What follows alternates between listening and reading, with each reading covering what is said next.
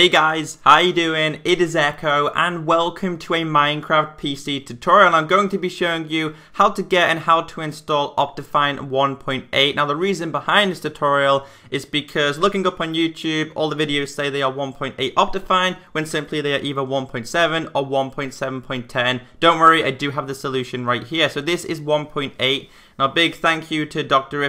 Doc. I will have a link to his channel. I believe he is the founder. But anyway, let's get on with this tutorial. Now, if you currently go to Optifine's website and downloads, it's saying that the latest version of Optifine is Minecraft 1.7.10. Now, I'm not quite sure about this because 1.8 is available on their website. I'm waiting for it to update and be available publicly. Now, if you don't know about Optifine, which I'm pretty sure you guys do, basically increased FPS boost, supports for HD texture packs, variable zoom, distance, and many other features. But again, if you are watching this tutorial, I'm guessing you searched for this specific video.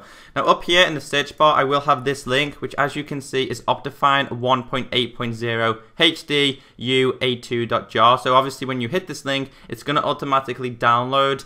Now, again, I'm not sure why it's not on their website. But I'm also going to download this again just to show you guys how it does work. So I'm going to simply delete this to show you guys that it is a legitimate download. So get rid of that, close this, and I go to the website again. If I hit this link, which will be in the description like I said, then it's going to automatically start to download it here, which you will see. It says this type of file can harm your computer. Do you want to keep Optifine? Obviously jar can harm your computer, but this won't specifically. It is just simply a notification as a backup from Microsoft. Now I'm going to quickly rename this. Obviously I downloaded it before, so let me just do this, get rid of that there. Now obviously once you've downloaded it, you don't need their website.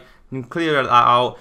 First off, I do recommend making sure you are on 1.8. Now you can do this by launching up Minecraft however you want. Here I've got my profile, as you can see. Welcome Echo Soldier, ready to play Minecraft 1.8. So I'm going to quickly close that, and all you simply need to do is double click on Optifine. It says Optifine HD Ultra A2 for Minecraft 1.8.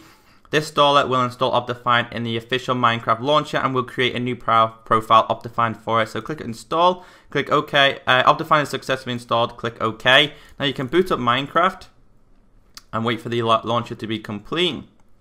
And once the launcher is complete, you can see that the profile says Optifine. Now you can edit, and obviously I'm on 1.8 Optifine, so you can change to the release. It's up to you. Obviously, if you're using this, you want to make sure it's on release 1.8 Optifine HD Ultra A2, and then obviously you save your profile and then you launch it. So this is just going to launch Minecraft 1.8, and to make sure, guys, my own Minecraft PC server is on 1.8. I'm going to go on it, but you can see here it says Minecraft 1.8, Minecraft 1.8. I'm going to go to multiplayer. I'm going to go on my own Minecraft server, which is 1.7 or 1.8, so it really doesn't matter. And you'll see that it works absolutely perfect. So if I go, you can see I've got command blocks there, go to options, go to video settings. You've got animations on here which you can mess around with.